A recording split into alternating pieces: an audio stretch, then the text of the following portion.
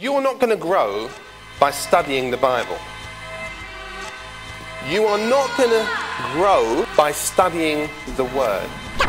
You are going to grow. Hello and a very warm welcome the back to the teaching series, The Jesus That John Knew. Well, we heard last time Jesus' call to the disciples to rise, let's go from here. And that was the call to move over, I think, into a much higher, much more mystical, if you will, much more mysterious walk with God. And it's that we want to pursue as we move into John chapter 15. And in John 15 we're going to see this seminal illustration of the vine and the vine dresser. And of course the cast is set that Jesus is the vine, not only the vine, the true vine as he describes himself, that the Father is the vine dresser, and that you and I are the branches. And Norman Grubb talked about this in many times, and one of the things I remember him saying very well was this idea of saying that through giving us this illustration of the vine and the branches, our eyes are opened, Norman said, to the secret of the universe. That's a big statement. And the secret of the universe, according to Norman Grubb, was union. The mystery of the universe, he used to say, was that how can two be one, but yet remain two? And so this idea that the living God, the living Christ and you and I actually become one person, function as one person, from which separation is now an utter impossibility because it just totally disappeared. We function entirely, forever, and naturally as one person, yet remain two. That is the mystery of the gospel. And that's why Jesus says, come on, let's come up, let's arise and go from here. The book of Revelation says, come up higher. And at this stage of which my spiritual development has reached, and I don't say that as if it's any kind of pinnacle, it just literally, I mean that my level of understanding now is merely that says we function entirely as one. There is no separation between me and God and you and I, and yet we're one but we're two. And that's a profound mystery. The Bar Mitzvah boy's declaration, Hear, O Israel, the Lord your God is one. The declaration of the young man in Christ, Hear, O Israel, the Lord your God and I are one, yet we remain two. What a very interesting concept. And that's what we're after. So let's just jump into this for a moment and see what we can see. I don't think there's a particularly systematic way to talk about these things. I think it's just nice just to walk and talk and just engage as we think through together. But let's introduce the cast then. The true vine, the vine dresser, and the branch. And we're going to explore this together over the next some weeks and see where it takes us. But the question that I'm immediately drawn to is when I read in the text here that what Jesus is saying is he's saying, now look, I am the true vine, yes. My Father is the vine dresser, yes. Every branch of mine that doesn't bear fruit, he takes away, and every branch that does bear fruit, he prunes, that it may bear more fruit. Already you are clean because of the word that I've spoken to you. So now immediately my hackles are up and my kind of religious antennae switches itself on because I read a little verse here that says, every branch of mine that doesn't bear fruit, then he takes that away. And every branch that does bear fruit, he prunes. And further on I'm going to read about, throwing into the fire and so on. And so immediately my religious history will begin to stir in me some kind of apocalyptic thought that something's going to go bad with me. But watch, there are two concepts, two streams through which the branches flow.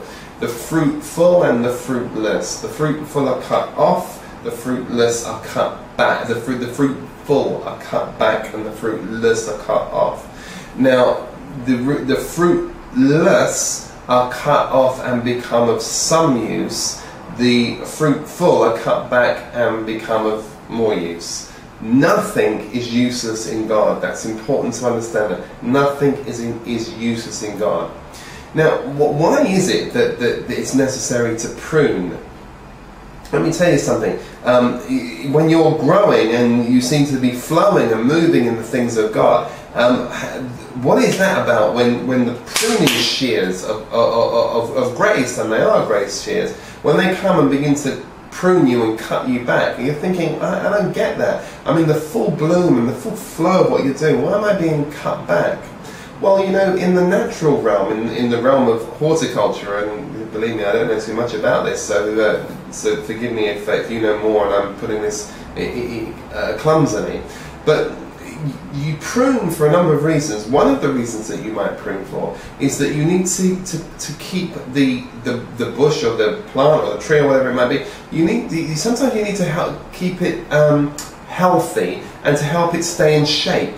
If you see sometimes when you get this wild spurts of growth, and there's a symmetry in God, there's a beauty in God, and sometimes there's just a need just to reshape that.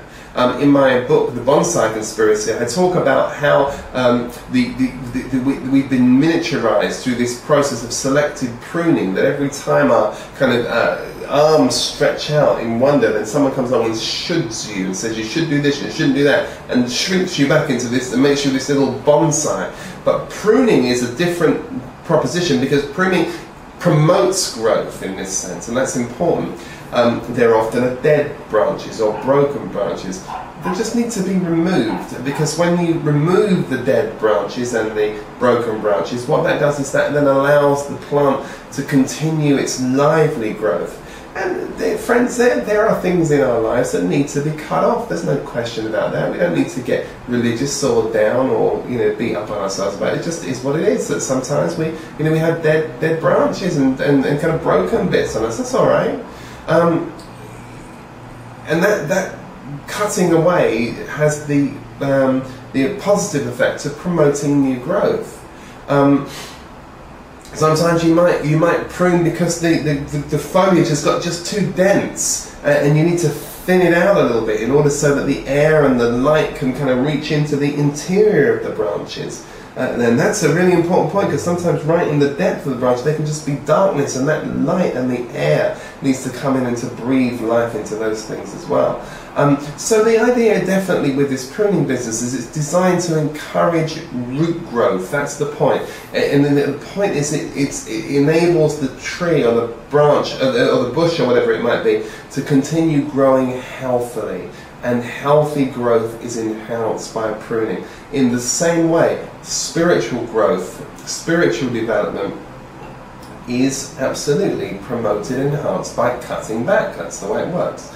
Some diseased or neglected plants need to be pruned because you want to rejuvenate growth. And so there's a real sense in which this metaphor really stands up. And so remember, the important thing is that the Father is the vine dresser, which means that the Father is the one that walks in the garden in the cool of your day, looking at looking at the growth and the healthy growth of the branches. And sometimes he'll just come and just cut something away. Sometimes he'll just come and cut something back.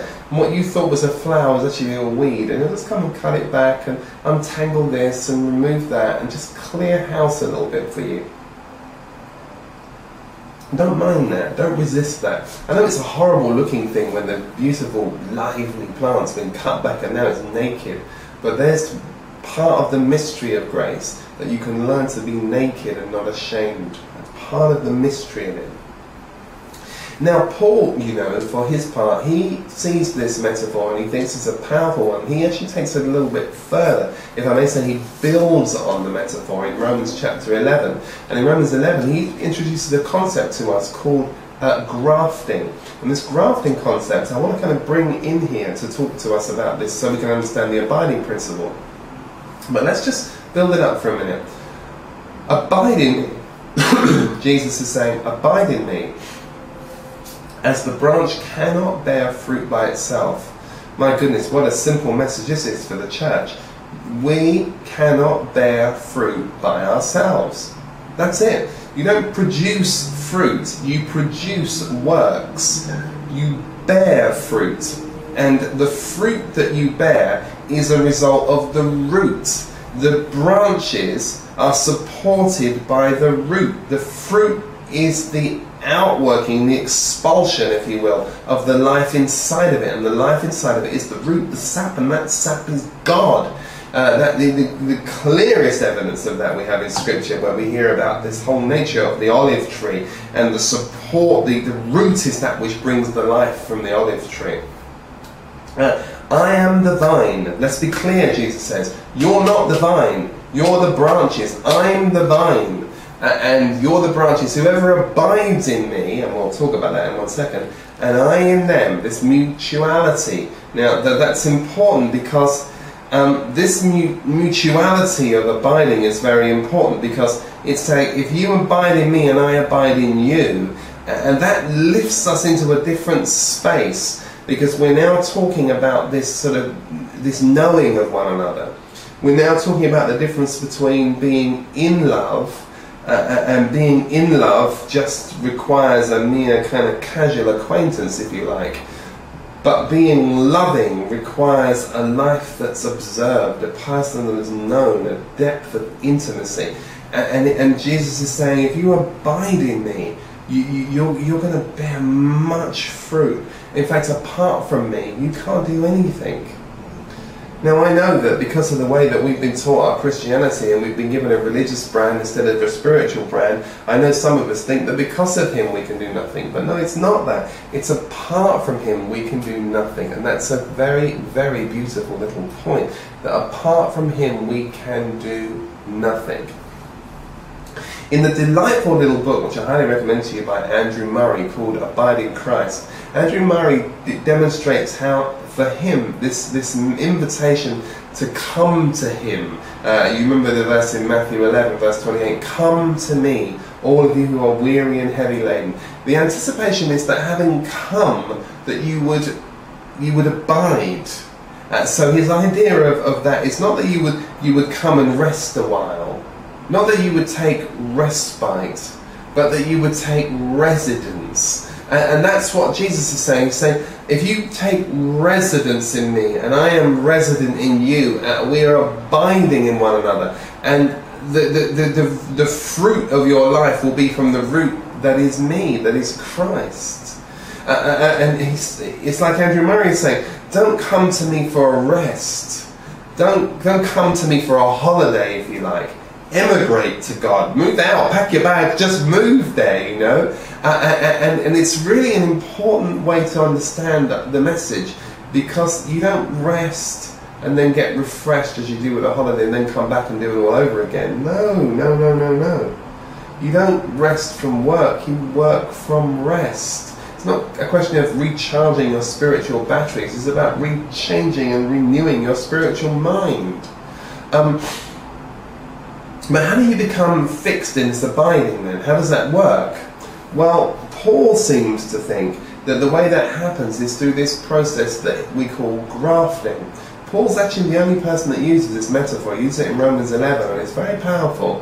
And I think that both Jesus's and Paul's metaphors, or allegories if you will, sit very comfortably together, because they're both suggesting something most important. They're both suggesting there's more than one vine, and I think that's very helpful. And if we rely upon what we've read and know from the Garden of Eden, then we know in fact that there were at least 2 trees that are in question. There's many trees in the garden, but 2 specific trees that were of relevance to us. The tree of the knowledge of good and evil, of course, and the tree of life. And we know that man fell as a result of eating of the fruit of the tree of knowledge. We know that. He ate from the tree of the knowledge of good and evil, in contrary to the sanction of the Lord, and in doing so, he died spiritually. Important. So the serpent's appeal to Eve is interesting, because what the serpent says to Eve is, look, God doesn't want you to taste of this fruit, because he knows that on the day you taste thereof, your eyes will be opened. Now, it was true, wasn't it, that when Adam and Eve ate of the fruit of the tree of knowledge of evil, their eyes were opened. But what the devil didn't say was that their eyes, that what they did was, whilst they gained their sight, they lost their insight. Man's eyes were open to the natural, and he saw he was naked, but they were closed to the spiritual realm. They were closed to the spiritual realm of guilt-free God consciousness, and open to the realm of sin and self-consciousness and guilt consciousness. And now they become conscious of good and evil. They are now in the realm of us and them. They were now in the realm of good and bad, in and out, lost and saved, black and white, male and female. They were in the realm of duality, of double-mindedness, of double vision, well, they were of separation, I guess. And with this new dubious enlightenment came this new sense of this, and this kind of unwelcome vocabulary to describe these terrifying feelings they hadn't experienced before. And it's almost as though the kind of four horsemen of the apocalypse rushed upon them. Fear, shame, blame, despair, all came tumbling, crashing down on top of them. And suddenly we find ourselves listening to this, to Moses retelling the story, and booming through history is this idea that I was naked and now I have this sense of shame. And Adam would recruit any mechanism he could in order to deal with that. So before the fall we had them self-aware, aware of and intimate with God. Before the fall we had them having dominion, naked and not ashamed. But after the fall, we have them now self-conscious. We have them unaware of God. We have them being dominated, and we have them covering up. Now, it's important because man, now spiritually dead, if you will, is left to fumble in the dark with only the sense realm to now inform and guide his decision making. And until or unless he comes to recognize his true self, he'll remain being, if you like, of the soul, rather than being what he's made to be, of the spirit. How interesting that when Jesus comes, the very first thing he says as he begins his public ministry is, "Behold, the Spirit of the Sovereign Lord is upon me. He's anointed me to do what? To preach good news to the poor. He has sent me to proclaim liberty to the captives and recovery of sight to the blind." How wonderful. And Paul says when he's in the court of King Agrippa, he says, God is sending me to open the eyes of the Gentiles so they may turn away from darkness and turn to light. Now, here's the thing for you to grab, and it's an important grab. The consequence of the fall, big point, was much more far-reaching than Adam being cut off. The more far-reaching point that was that he wasn't just cut off, he was grafted on. So through his disobedience, Adam grafted himself on to the tree of the knowledge of good and evil, and thus he assumes its nature. Ephesians chapter 2 and verse 4, you are by nature children of wrath, and begins to bear its fruit. Romans chapter 7 verse 5, the fruit unto death. Now this is the new dilemma. And so here is man, here is all man, all humanity, using this metaphor, now grafted on to the tree of the knowledge of good and evil, drawing from its root and bearing its fruit. So in this paradigm then, the salvation piece is about the process of being cut off from the tree of knowledge of good and evil and grafted on to the tree of life.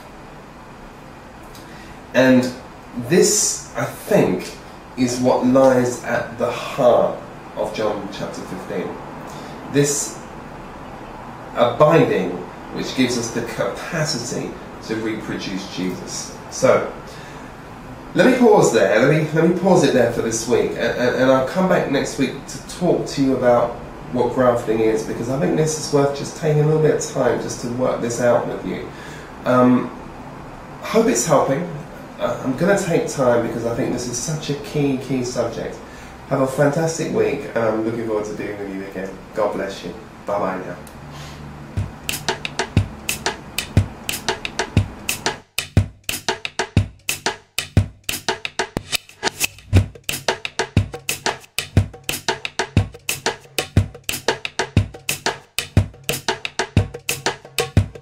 us really believe God? How many of us truly believe God? Or how many of us in our darker moments, in our moments of credit crunch, in our moments where life seems to crowd in on us, where our circumstances seem to overwhelm us, instead of believing God, put our trust in ourselves?